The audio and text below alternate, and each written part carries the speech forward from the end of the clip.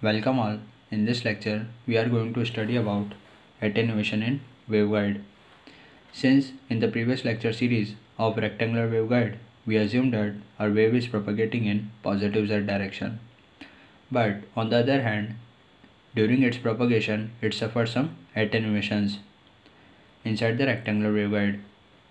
And these attenuations are due to some losses that are associated with rectangular waveguide. So let us discuss that attenuations.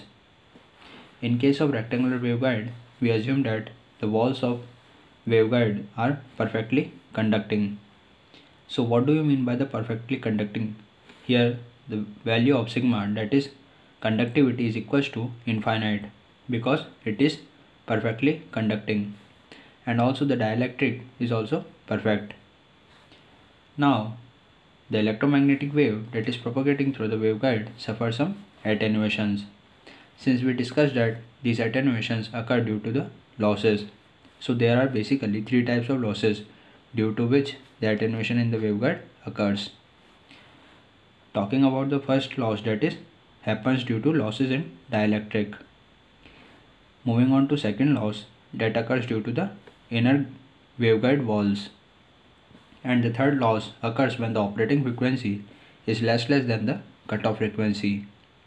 So in the three scenarios and due to the three losses, the attenuation occurs. So let us consider the first type of losses, that are losses in dielectric, through which the attenuation occurs inside waveguide. Whenever the wave is get attenuated by some attenuation constant inside the propagation of rectangular waveguide, we can say that there are some power losses occur, and we are considering the power losses that are caused by dielectric attenuation. Since we are considering the case of dielectric, that's why in case of low loss dielectric, the value of conductivity is very less than the product of permeability and permittivity. This is the condition that we discussed in the previous lectures also for the low loss dielectric. Since there are some power losses that are associated with wave propagation, so there are two modes in the rectangular waveguide which is supported by it. Mode number 1 is the TE mode. So in the TE mode, the attenuation constant is represented by alpha g, and the alpha g value is equals to sigma neta over 2 under the root 1 minus fc over f to the power 2. Here fc is nothing but cutoff frequency,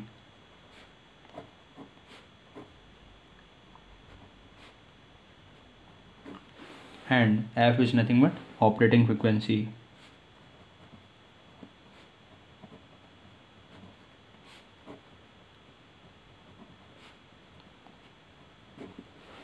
So this is all about the attenuation constant in case of TE mode inside rectangular waveguide. Let us discuss the second mode that is supported by rectangular waveguide, that is transverse magnetic mode. In case of transverse magnetic mode, the attenuation constant by which the wave gets attenuated is given by alpha g, where the value of this alpha g is nothing but equals to sigma neta over under the root 1 minus fc over f whole square over 2. So this is the expression for the attenuation constant in TE mode. Here this neta is the intrinsic impedance, sigma is the conductivity, fc is the cutoff frequency, and f is nothing but operating frequency. So this is all about the losses that are associated with dielectric. Now let us discuss the second type of losses, that is losses in guide walls. So what do you mean by the losses in guide walls? Whenever the wave is propagating inside rectangular waveguide, then there are some losses that are associated with its wall of the rectangular waveguide, and this guide walls refers to that walls of the rectangular waveguide due to which some losses occurs, and by the help of these losses we can measure the attenuation constant. So consider the power losses which occurs due to the waveguide walls. In terms of the electric field and the magnetic field, here is the representation. So for the electric field, we can represent it as magnitude of E of 0z into e to the power minus alpha g z. Here, the alpha g is nothing but attenuation constant through which the power loss occur due to waveguide walls.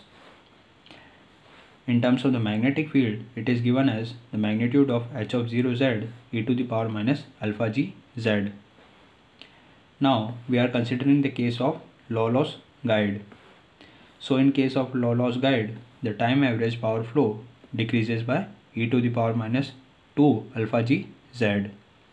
So this is the exponential term through which the power loss occurs or the rate of power decreases. Here this expression shows the power loss per unit length. So the PL is equals to PTR plus P losses multiplied with e to the power minus 2 alpha g z. Here PL is nothing but power loss per unit length, so that we can easily measure the amount of power loss that occurs during the wave propagation. PTR is nothing but transmitted power and P loss are the total losses during the propagation, and e to the power minus 2 alpha g z is the decaying factor or the exponential term which showing the decaying.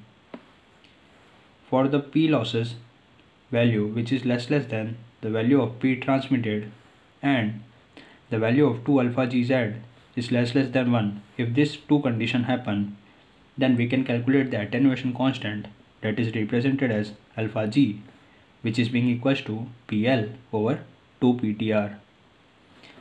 So this is the expression for the attenuation constant which occur due to the losses in waveguide walls. Now let us have a look at the third type of losses that occurs when the operating frequency is less than cutoff frequency. See, the operating frequency is denoted by f and the cutoff frequency for the waveguide propagation is denoted by fc. According to this case, this losses occurs when the operating frequency value is less than cutoff frequency. In this scenario, the electromagnetic wave that is propagating inside the rectangular waveguide will get attenuated. And if we calculate the value of attenuation constant through which the wave is attenuated, then we can easily calculate it. And here is the expression where this alpha f denotes the attenuation constant due to frequency when the frequency is less than cutoff frequency, and it is being equals to 2 pi over lambda c under the root 1 minus f square over fc square. Here this lambda c is nothing but cutoff wavelength and this f is the operating frequency and fc is cutoff frequency. Since there are two conditions which are associated with attenuation in waveguide. So the first condition we have discussed, whenever the operating frequency is less than cutoff frequency. But if we talk about the another condition in terms of the wavelength, then it will be represented like this. So on converting the frequency in terms of wavelength, it will be written as lambda, and the frequency, that is cutoff frequency, in terms of the wavelength will be represented as lambda c. See, here is the operating frequency less than cutoff frequency, then the attenuation happens. But here is the reverse case, because the operating wavelength is greater than cutoff wavelength, then only the attenuation will get happen. And if we calculate the attenuation constant for the cutoff wavelength, then we can get the attenuation constant as 2 pi over lambda c, where lambda c is the cutoff wavelength. So this is all about the losses which occurs and the attenuation which causes due to the waveguide propagation. If you like my videos, then do subscribe my channel and please hit the like button. Thank you.